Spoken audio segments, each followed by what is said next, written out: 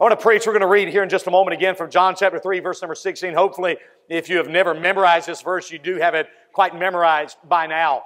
I do want to preach on the thought this morning, to live or not to live. I know that sounds an awful lot like to be or not to be. I'm not sure the philosophical ideas of that and, of course, its popularity. But I do think the title will be fitting for the subject content today, to live or not to live. Whether you perish or whether you have everlasting life is contingent on whether or not you receive the gift of God's Son. Whether we trust ourselves into His care, believe in the Lord Jesus Christ. There's the axe laid to the root. There's the crux of the whole matter. If you believe, you're saved. If you don't believe, well, you're not saved. The Bible says if you're not currently a believer, that the wrath of God abides on you. You're condemned, not waiting to be condemned, but you're condemned already. So I hope we'll think about that as we work through the message this morning. Whether I'm alive unto God or whether I'm still dead in my own sins. Okay? John chapter 3 and verse number 16, Jesus says, "For God so loved the world that He gave His only begotten Son, that whosoever believeth in Him should not perish, but have everlasting life."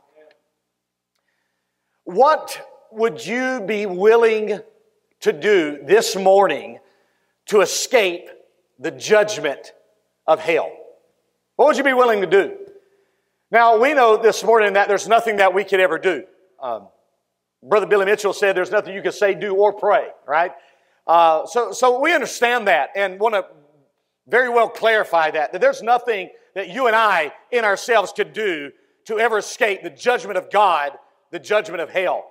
But if you would allow us this morning, let's just pretend just for a moment that there is something maybe that you and I could do.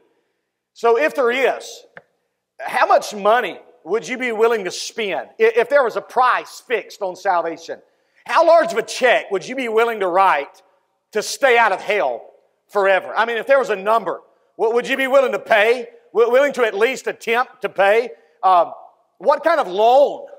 That would be probably where most of us come in at, right? What kind of loan would you be willing to take out and make monthly payments on every month? Write a check just to make sure that you don't die and go to hell. Or what kind of change in lifestyle would you be willing to make?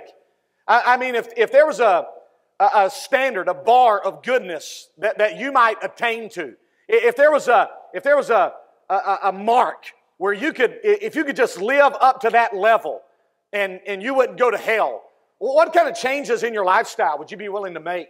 I mean, would you clean up your speech? Would you maybe stop drinking alcohol? Would you get out of any fornicating relationships that you're in? Would you just clean up your life? Would you attempt to find religion? Would you set your goal to becoming a more spiritual person? What would you be willing to do if there is something you could do to escape the eternal judgment of God? If any of those things were capable of you performing them and you missing out on hell, would you be willing to do any of them? Or if all of them were necessary, would you be willing to make a good attempt at paying enough money and changing enough things about your life in order to get to heaven? Now, this is a serious conversation. I mean, if we were serious about this, I mean, we're convinced that there's a heaven. We're convinced there's a hell. And in this imaginative world, there's a price and a standard of morality that you and I have to live by in order to escape hell and get into heaven. Would you and I be willing to pay such a price? And I think in a serious conversation, I think the majority, if not all of us, would say this morning, yes. I mean, if I was convinced there was a hell, what good would my money do me? If I was convinced of hell, what good would pleasure do me? If I was convinced of hell and that was the way to escape from that hell, then what good would my life do to me if I didn't give my whole, the totality of my existence to trying to escape eternal hell? Well,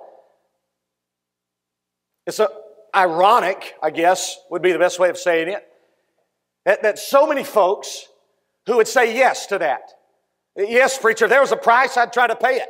If there was a change of lifestyle that needed to be made, I would make it. If those things would allow me to escape hell. The irony here is so many people that would say yes to that say no to simple belief. So many people would say, yeah, if there was a certain number to write down on my check, I would try my best to accumulate enough money and pay that. Or if there's enough lifestyle changes that I can make in order to be good enough to miss out on hell and gain heaven, then I would do that. But those same people, when you tell those same individuals that you simply have to believe, that you simply have to entrust yourself to the Lord Jesus Christ for salvation, so many folks simply say no. In fact, they go as far as to sneer at the foolishness of simple belief. And in their mind, I'm sure they're thinking, what is there to brag about simple faith? It's not a spectacular enough work. It's not extraordinary enough. I mean, if all I have to do is simply believe, what am I going to brag about? And there it is. There's absolutely nothing to brag about faith. There's no boasting of faith because you've actually done nothing. You've just simply reached out and received what God has so graciously provided. And I believe therein lies the entrapment or the snare that so many folks face on a regular basis. That is the simplicity of the message. That they see the preaching of the cross, Paul says, as foolishness. It doesn't make sense to them. They're looking to do some great and glorious work, to contribute in some magnificent way and be able to, at the end of the day, say, boy, I did something to miss out on hell. Well, this reality this morning really finds its best illustration inside of the Word of God. Inside of our Old Testament, there's a man by the name of Naaman. You may be familiar with him. Naaman was the captain of the Syrian army. And one day, Naaman, the captain of the Syrian army, contracted a disease called leprosy. And there's no way that he's getting rid of this thing. He is trying and doing everything. He's exhausting every resource to get rid of this awful disease called leprosy. Well, there's a Hebrew girl that lives inside of his home. She's a servant girl. She's a slave. She's actually the dedicated slave or servant girl to Naaman's wife. And one day, this Hebrew servant girl comes in to Mr. and Mrs. Naaman and says, you know, there's a prophet in Israel that could cure Mr. Naaman of his leprosy. And the prophet's name is Elisha. And so she begins telling him about this prophet Elisha and all the miraculous things that he's accomplished, how God speaks through him and works through him in a double portion of how he had worked through the prophet Elijah. And so she's just divulging this information. Elisha the prophet can heal Naaman. Well, Naaman becomes convinced. At least he wants to try it out and see if it works. I mean, what does he have to lose, right? And so Naaman leaves and makes that long trip and comes to the prophet Elisha. And in communicating to Elisha, Elisha gives to him the remedy. Elisha says to Naaman, Naaman, simply go down to the Jordan River and wash yourself 7 times, meaning dip down 7 times. And Elisha the prophet says, Naaman, upon you coming up out of the water the 7th time, the leprosy is going to fall off and you are going to be completely cured. Well, Naaman hears that message and he actually refuses. He refuses the simplistic procedure and remedy offered by the prophet. He despised what was demanded for his remedy. In fact, the Bible tells us that he was infuriated at this prescription. In 2 Kings chapter 5 and verse number 11, the Bible says that Naaman turned and went away in a rage. He goes away completely infuriated and frustrated. Why? Why did Naaman leave from the prophet so upset and disgruntled about what he had said to him? Well, I think the answer is simply this. The remedy for Naaman's problem was too simplistic. It was too mundane. It wasn't extravagant enough. It wasn't flamboyant. It didn't have the colors and the lightning and the thunder. It was just go to the muddy Jordan River, the despised, dirty waters of the Jordan, and go down 7 times and get up and be cleansed. And so Naaman's infuriated. And he goes away, the Bible says, in a rage. Well, a couple of verses later, verse number 13, one of Naaman's actual servants comes to him and tries to talk some sense into him. And he gives him some real good advice. Here's what the servant said to Naaman. He says, well, you know, Naaman, if the prophet Elisha had bid thee do some great thing, wouldest thou not have done it? How much rather then, when he saith to thee, wash and be clean? The servant says to Naaman, the captain of the Syrian army, you know, if the prophet had told you to do some extravagant thing, if he told you to do some spectacular, wonderful work, I mean, Naaman, if he'd have told you to write a large check, if he'd have told you to clean up your lifestyle, if he'd have told you to take a trip and climb this mountain and pick up this heavy weight and swim this long distance and dive down into the deepest parts of the ocean, you'd have given it your best shot. How much more then when he says to you, just go into the Jordan River, go down 7 times, and come up and be clean? Pretty good advice. Now, the Bible tells us that Naaman receives the advice of his servant. He follows the instructions of the prophet. And when he comes up out of the water the 7th time, the leprosy falls off from him. He was cured, and his entire life was saved. Well, in much the same way, there are so many people who are attempting to do the spectacular to be saved. I mean, they want to do whatever it is that is the most flamboyant, seemingly. Some set out to try to have their good works outweigh their bad works. And they're just hoping that on the day of judgment, after they die and everything's said and done, as they stand before the judge of the universe, that God's going to put all their good works on one side of the scale and all their bad works, and they're hoping that they have done good enough that their good works tip the scale and God lets them come into heaven. Other folks are just simply always just trying to clean up their life. They're just constantly, what we would say, repenting. They just say sorry about everything. They think the way they get into heaven is every night before they go to bed, they try to think about everything bad that they've done throughout the day, and they simply say, God, I'm sorry for that. Some folks are trying to find religion. Some folks are trying to be spiritual. Some folks want to be baptized. Other folks want to join the church. A vast majority of individuals will put money into a religious contribution box and say, man, I hope this earns me credit with God. What are they doing? Well, they're looking for some spectacular way. They want to contribute. They want to do something. At the end of the day, they want to sit around at the coffee shop and say, I did this to be saved. But none of those things that they are doing will ever save them from their sins. Isn't it ironic that they would give all of that their best shot? But when Jesus says, believe, they walk away in a rage. I will not. Only by entrusting ourselves to Jesus Christ may we not perish, Jesus says, but have everlasting life. The answer then of believing, whether we believe this morning, determines whether I live or whether I don't live. And so the question this morning is, which category are you in? And that's really why I'm here this morning, is I want to ask you that. I want to press you. I don't want to just ask you and just move on this morning, but I want to press upon your heart and your mind this morning for you to answer that question for yourself. Are you in the category of living? Are you alive unto God?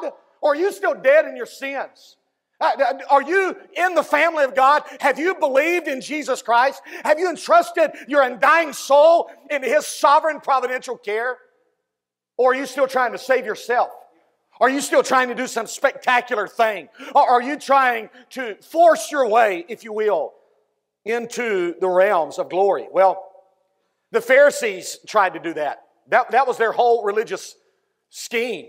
the schematics of their religion, the Pharisees, was I'm going to be the best person I can be. And so as you read through the gospel narratives, boy, don't they shine? I mean, they make for pretense long prayers.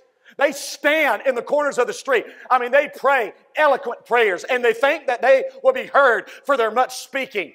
I mean, giving, oh yeah, they give alms gifts. They give contributions to the temple, contributions to the poor and poverty-stricken, contributions to society. They pay every tax and tithe known to man. They pay tax on a mint. I mean, everything. They just give. Man, they're spectacular in all of their works, in their prayers. They're spectacular in their giving. I mean, what about their fasting? I mean, they fast twice a week. I mean, religious to the core. I mean, the phylacteries, the leathern boxes on their biceps, on their arms are embroidered. I mean, they're the biggest in the county, right? I mean, their borders are extended on their garments. They are dazzling with religiosity. And yet every night when they pillow their head, they have no peace with God because they have to get up the next morning and try all over again. What did Jesus say to a crowd like that? Well, in Matthew chapter 11, here's His invitation to a crowd like that. Come unto me, all you that labor and are heavy laden. All of you who are trying to do some spectacular thing and you're never getting it and you'll never get it. Jesus says, come to me and I'll give you what you've been looking for. Free of charge. I'll give you rest. This morning, what I'd love for us to do in our final message of John 3:16 is take a look at the final words that Jesus offers us in this most popular of all verses. He says that whosoever believeth in Him should not perish, but have everlasting life. The first thing that I see this morning then is the tragedy of unbelief. The tragedy of unbelief. What God does with His Son in this verse is to prevent the sinner from perishing. Okay? God so loved the world that He gave His only begotten Son, not because He didn't have anything else to do, or not because He thought it'd be a fun or cool thing to do, not to accomplish anything else, save the fact that sinners are dying and going to hell. And so God gave His Son so that any of us and all of us who believe in Him, that we will not perish, but have everlasting life. What does that mean? Well, first of all, that means that perishing is the default position of mankind. Perishing is the default position of mankind, meaning mankind, man in general, people in general, are not just basically good with a few minor errors here and there that need to be corrected. Mankind is not generally okay. He's not basically good with a need of a few minor adjustments. No, the Bible tells us, and is indicative on the matter, that man is completely void of all goodness. I mean, totally staunched, starved of all goodness. There is no goodness. We could all accurately say with the Apostle Paul, there dwelleth in me no good thing. Zero. Not an ounce of goodness inside of any of us, to the extent that the Bible would proclaim. We are so devoid or so void of righteousness that you and I, all of us, have earned the righteous judgment of God, which is hell. The sentence is pronounced. We are all perishing outside of Christ. Well, the word perish here in John 3 and verse number 16 is a polemy in the Greek.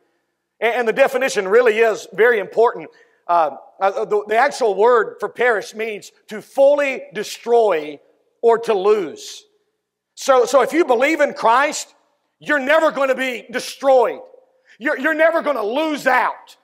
But you're going to have everlasting life.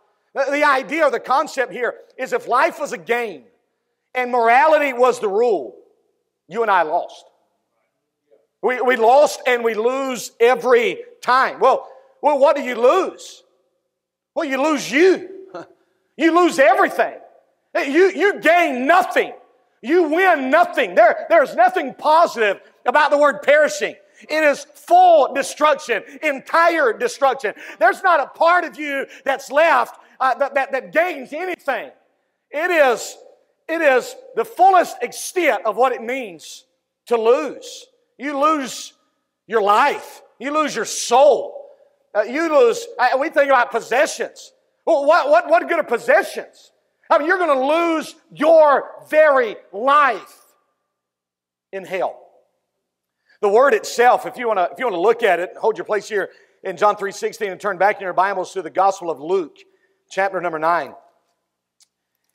Luke chapter number 9, the word perish from John 3:16, apollumi, is translated as the word lose. In Luke chapter number 9, you'll see it kind of playing out here in two verses. Verse number 24, Jesus says, "For whosoever will save his life shall perish." He'll lose it. Well, what does it mean to save your life? Well, it means you retain it. It means you hold on to it. It means that you think in the end you can do something finally good enough to save yourself. You don't need Jesus. Or you don't need just Jesus. It's Jesus plus something else to you maybe. And just in some way, you've got to contribute to this thing. What does that mean? Well, it means you're saving your life. It means you're holding on to it. You're trying to do something with it. You're going to make something out of this thing. You're saving your life. Well, here's what Jesus says if that's you. If you're trying to hold on to it, if you're saving your life right now, Jesus says eventually you're going to lose it. You're going to be fully, completely destroyed. You're going to perish. Well, he continues. But whosoever will lose his life. What does it mean there? Well, to give up on it. To destroy my efforts. To lose out on my own attempt. To just give up on the pursuit. Whosoever will lose his life for my sake, the same will save it. There's the dichotomy of it, isn't it? That if I try to save myself, I lose myself. But if I lose myself, then I've saved myself. Verse 25, for what is a man advantaged if he would gain the whole world and yet perish and lose, watch it, what he says, lose not your possessions, not your house, not your societal standing, not your prestigious positions, but you will lose yourself and be cast away. You lose everything. Keep trying it. Keep being a good person. Keep thinking church membership. Keep thinking financial contributions. Keep thinking whatever you want to think. But if you think something outside of trusting in the Lord Jesus Christ, you lose. Period. End of statement. There's nothing else to be discussed. And what would it profit? What's the advantage of it? What's the advantage of becoming popular in society? What's the advantage of becoming successful in the business world? What's the advantage of you making it and looking like you've got it all if one day you're going to die and go to hell? Well, there's none. The context back in John 3:16 deals with eternal retribution. You perish. Eternally, you're damned. There's no hope at this point. If you die without trusting in Jesus Christ, you've lost the game. You've lost yourself. Eternal retribution. It's the word hell for us. Well, what is hell? Well, imagine a place in the center of the earth with three compartments this morning. Compartment number one is a place called the abyss. And in the abyss, you have a temporary holding cell for some of the fallen angels. Category or compartment, if you will, number two, is a compartment called Tardis. And in Tardis, you have the permanent residence of the other fallen angels. And then there's a third compartment in the center of the earth. It is a place called hell. And the Bible tells us about hell that is a place that is reserved for unbelieving humanity. If you never trust in Jesus Christ, now you have to be very clear here on theological lines. You don't die and go to hell if you reject Jesus Christ. You do, but that's not the only reason. You simply die and go to hell if you've never got the cure, okay? You die and you will perish and you will go to hell if you've simply never trusted Jesus Christ. Because, again, man's default position is to perish and go to hell. We stand in desperate need of the cure. And so if you never get the cure, then you're never going to be saved. So hell is reserved for unbelieving humanity. Well, what is it? Well, the hottest fire, the thickest darkness, the loneliest isolation, the absolute removal of all goodness, no pleasure, no satisfaction, no enjoyment, crying uncontrollably, wailing out at the top of your lungs, grinding your teeth in pain. And that's the first 10 seconds of forever for the person who perishes. If you do not trust yourself to Jesus Christ, then that's your fate. This is where you're heading. Destruction, losing, perishing forever with no hope of release ever. That's the tragedy of unbelief. The next thing I want to talk about this morning is the benefit then of believing. The benefit of believing, which is the exact opposite of perishing. By believing in Jesus, which we looked at last Sunday, means entrusting myself to Him. I no longer perish, Jesus says. But whosoever believeth in Him shall not perish. I no longer perish. I no longer lose my life. Well, what happens to me? Well, Jesus says I gain something. I gain everlasting life. In fact, the word that He uses is the word have. The word have, echo in the Greek, means to possess, to have in my possession, to gain, to obtain. It's mine. If I believe in Jesus, I don't perish, I don't lose, I'm not destroyed. But on the flip side of it, I gain something. Something is placed into my possession. It's mine. Well, what is it? Well, life, Jesus says.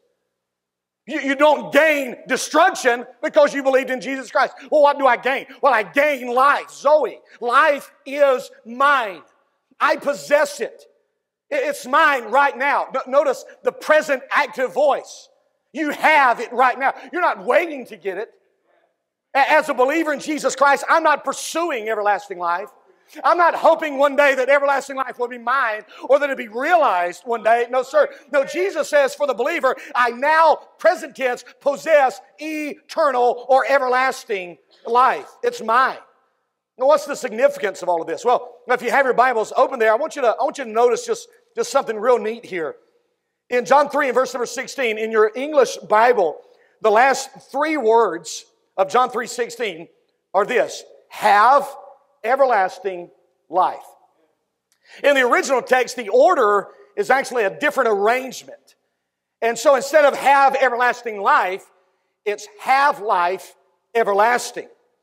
Well, what does this exactly mean? Well, it points to the reality that life is the object that is being received or that has been received. I believe in Jesus Christ, and so life has been received. The word everlasting is simply a descriptive word that talks about the kind of life that I now possess. So God gave His Son on the cross. Jesus died. He paid my sin debt. He was buried. He rose again the third day. I have, in time, trusted myself to Jesus Christ, placed my faith in Him. Instantaneously, I have been given life that lasts forever, or everlasting life. This is tremendous. The word everlasting, aeonois, in the Greek means perpetual, continuing forever, valid for all time. This is life that lasts forever. Life that literally knows no end. In John chapter 11, Jesus puts this in great terms as He's standing there at the tomb of Lazarus. In John 11, verse 26, Jesus says these words: whosoever liveth and believeth in me shall never die. You'll never perish. You'll never lose. The word never is the indicative mood. This is emphatic. You'll never perish. You'll never lose your life if you have believed in me. Why? Well, because you've been given and you now obtain. You now possess life. What kind of life? Well, life that lasts forever. Life everlasting. I will admit here that there is a very strong, in that term, everlasting, there is a very strong element of duration. But there's a stronger emphasis on the quality of life. that has now been obtained. Because you have believed in Jesus Christ, you now have, present tense, life everlasting. If we could say it just a little bit differently, you have better life. Sure. Not in the Joel Osteen sense of that either. But you have a better life because you've trusted Jesus Christ. That's well put again by Jesus. John chapter 10 and verse number 10. Here's what Jesus says. To the one that comes to me, Jesus says, I've come to you. And what have I come for? Well, I've come that you might have life. Remember that? But not just life. Jesus says, no, so that you may have life more. What's that last word? Abundantly. The word abundantly, superior or better. Jesus is saying, John chapter 10, verse number 10, the Father gave me, and I came so that you could have life. So that the wrath of God no longer abides on you. So that you'll no longer be perishing. But if you'd believe me, you would not lose, but you would possess now life. And not just life, Jesus says, but life abundantly. Well, the better life. But it's not just the better life, but he puts that superlative on there, doesn't he? Life more abundantly. So this isn't just life, and it's not just better life, but it's more better life. You write that in the margin of your Bible, if you want to, the best life. There's no better life than this. Than to know that your sins are forgiven. Your name's written down in heaven. You're in the family of God. I couldn't go to hell if I wanted to this morning. That's how saved the believer really is. It's everlasting life. Better life. Not in the sense of wealth, health, and prosperity. Again, back to what Jesus has already said. What would it profit a man? What advantage would it be to gain the whole world and yet lose his own soul? So what good would it be for you to never get the flu? What good would it be for you to have all the money in the world? What good would it be for you to be the most successful person in the world and still die and go to hell? That's not the best life. The best life isn't the life that you live now. The best life is what you have living on the inside of you that will continue to live and cause you to live throughout all eternity. It's what you received when you first trusted in Jesus Christ. The word everlasting here is also translated, the same exact word is translated as the word eternal throughout the entire New Testament. In fact, every time in your New Testament where you see the word eternal, it's the same word, aeonoios, the same word for everlasting in John 3:16, with the only exception of that is in Romans chapter 1 and verse number 20. Every other time you see the word eternal, it's the same exact word for everlasting. So everlasting or eternal life, here's what we have to come to grips with. Everlasting or eternal life is not a thing. It's a person. Okay? Everlasting life is not a trinket. It's not something that you take and put in your pocket and you sit down and it falls out. It's not something you put on a shelf or you even put into a filing cabinet under lock and key. No, eternal life isn't a thing, it's a person. Well, who is it? Well, it's Jesus Christ. Both in John chapter number 11, verse 25, and John chapter 14, verse number 6, here's what Jesus says. I am the life. Singular. I'm the only life. I am the life. And since Jesus is eternal, guess what kind of life He is? Well, He's eternal life. Well, this is life, John says, to know you and your Son whom you've sent, the Lord Jesus Christ. When Christ, who is our life, shall appear, then shall we also appear before Him in glory. He is our life. And we possess Him. He's Christ in you, the hope of glory. Christ is our life. He is that life. Now take your Bibles one more time with me, and we're going to stay here in the Gospel of John, John chapter number 6. Here's a great another illustration of this. John chapter 6, verse 33, beginning in verse number 33. Jesus given the discourse on the bread of life. Brother Curtis dealt with this several weeks ago in Sunday school in his class.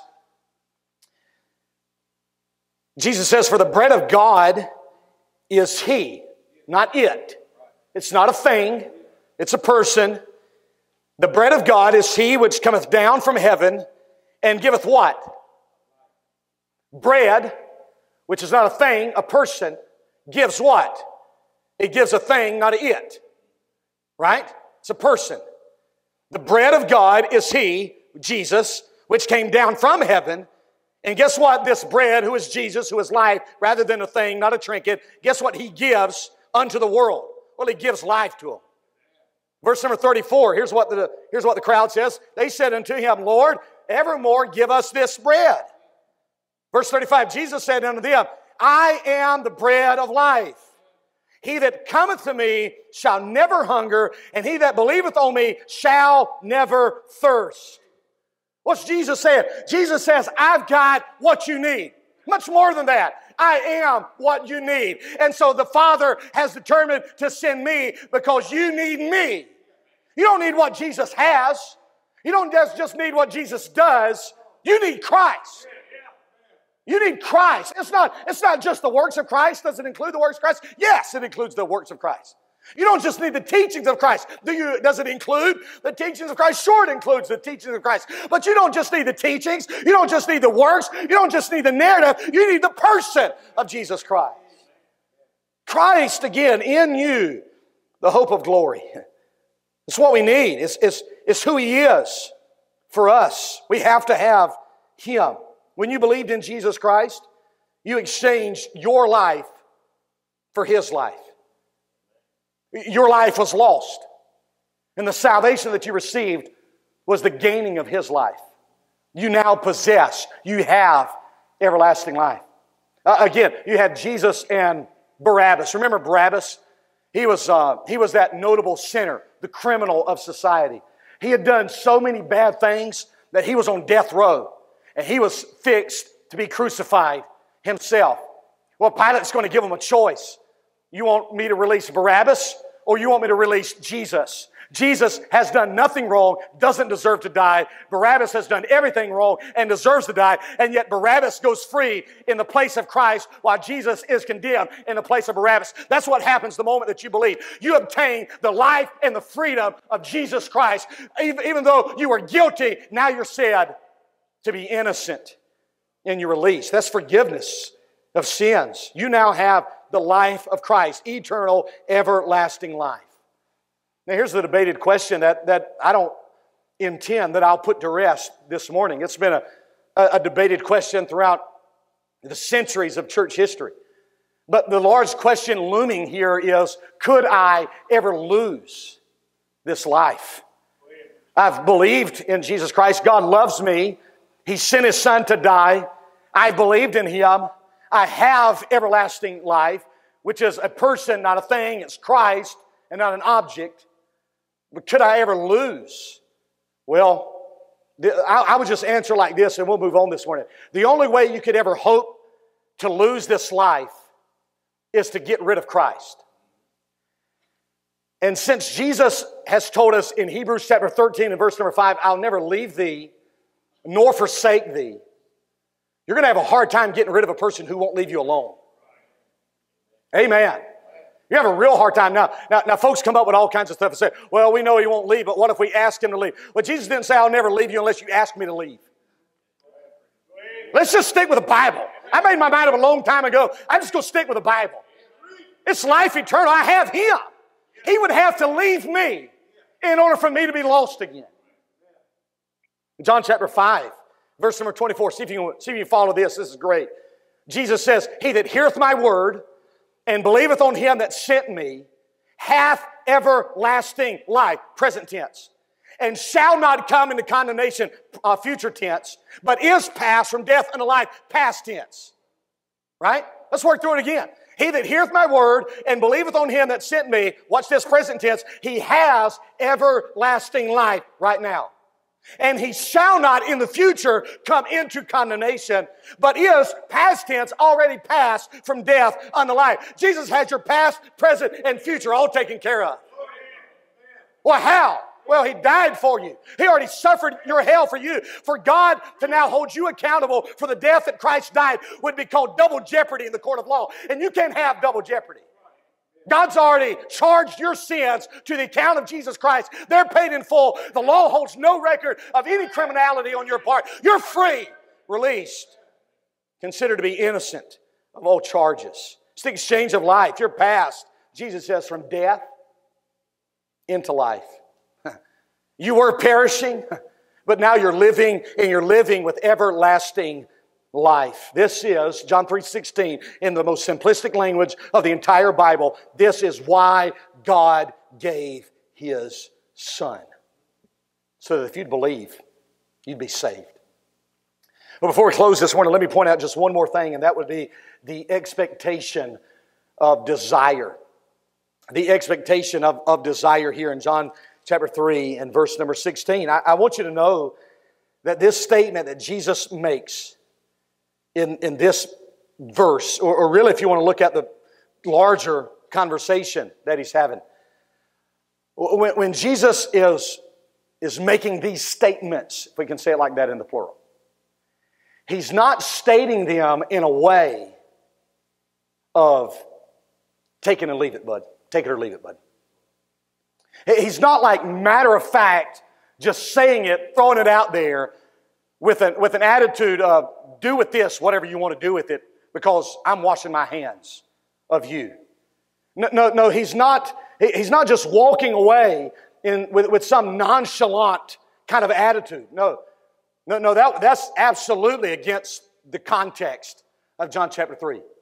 In fact, the exact opposite is true. Jesus is wanting Nicodemus to believe the gospel. He's wanting Nicodemus to believe in Him. Again, He's not just, Nicodemus, take it or leave it. Nicodemus, I ain't got time for this. I've told you what it is. Now I'm going to go. You do with the truth whatever you want. No. Jesus wants him to believe. He has methodically, in John chapter 3, worked through the entire gospel message with Nicodemus. You back up to verse number 6. Jesus is dealing with the topic of total depravity. That which is born of flesh is flesh. He said, Nicodemus, you're not good enough, nor will you ever be good enough, because your flesh can't be improved upon. Flesh can't improve upon flesh. You can't become a better person. What is born flesh is going to die flesh. It's total depravity. You've fallen so far down, you're so notorious and so bad of a sinner that there's nothing good enough you could ever do to get yourself back up. And I'll tell you what's interesting about this conversation is Jesus isn't saying that to Barabbas. He's saying that to Nicodemus, one of the most religious people in all the world of Judaism at that point in time. And Jesus says, you as an outstanding character of religiosity stand so condemned that there's nothing you could ever do good enough to get yourself out of that condemnation. Total depravity. Well, in verse number 7, He enlightens him to the concept of regeneration, of the new birth. Marvel not that I said unto you, what? You must be born again. Why? Because your flesh is flesh and always will be flesh and will never be anything but flesh. So the only hope you have is getting another kind of birth, a different birth, a radically different birth, a birth from above. You need to be born again, Nicodemus. You need a new birth, a heavenly birth. You need to be born of God, born literally by God, birthed into the family of God. You need God to give you power to become His son. You're the son of Adam. You're the offspring of Adam. You do the works of Adam. You lie, you cheat, you steal, you take advantage, you curse, you swear, you fornicate. You do all those things because you're of your father, the devil. You're of Adam's lineage. You need to be born into the family of God. You need a new birth. It's the regeneration. You've got to become something radically different. And so Nicodemus is picking up on all of this. He's not as dumb as you might think through the cursory reading of John chapter 3. Nicodemus says, man, I get that, but how is that accomplished? I need that. I know my own sinfulness. I know that there's no peace in all the attempts that I've made. And so Jesus tells him what the remedy is. Verse number 14. Well, as Moses lifted up the serpent in the wilderness, even must the Son of Man be lifted up. Jesus says, I'm going to go to the cross for you, man. You want to know how you're born again? You want to know how this transaction, you want to know how you're birthed into the family of God? Well, I'm going to take care of all the paperwork. I'm going to take care of the legal matters. I'm going to go to the cross. I'm going to suffer and I'm going to die. And I'm going to take the handwriting of ordinances that was against you and I'm going to nail it to my cross when I get finished with it. Paid in full. I'm going to do it all for you, Nicodemus. Just like Moses lifted up the serpent in the wilderness, I'm going to be lifted up. And if you'll look to me, if you'll trust me with yourself, you can be saved. Well, how do I trust you? Would be the question. Well, He takes care of that in verse 15 and verse number 16. Believe in me. Simply trust me. Simple faith. Well, it's not spectacular. It's not intended to be. Because the emphasis isn't on you. The fact that you're saved doesn't bring glory to you. It brings glory to the God that saved you. But by the way, talking about desire, this is what John's gospel is actually all about. When you come to John's gospel, John's record of the gospel narrative, over 90% of the material in John's gospel is brand new material when laid against Matthew, Mark, and Luke. Over 90% of it. In fact, John is the only gospel writer that actually states his emphatic purpose for writing his book. In John chapter 20 and verse 31, John says this, I wrote all of these words down so that you'd believe. That's it. John labored and worked and compiled and every stroke of the pen, every letter, every word, every sentence, every paragraph, every thought of continuity being weaved together, chapter 1 through chapter 21, every dot, every crossing of the T, every dotting of the I, all of it was done, John says, with one singular intent in mind. John says, I want you that read this book to believe. That's the desire. I want you to believe the gospel.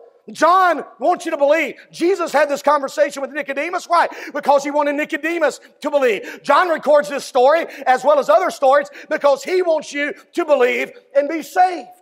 And it's the same way all throughout the New Testament. You think about Acts chapter number 8, there's a story of a man by the name of Philip. And he's preaching. Philip's preaching the gospel, and he's seeing a great host of people come to trust Christ as Savior. Well, Philip's going to have to leave that meeting, and he's going to go away into the desert, as it were. And there's going to be this man who is referred to as an Ethiopian eunuch. And he's in a chariot, a horse-driven chariot, and he's riding alone. Well, Philip wants to share the gospel with that individual.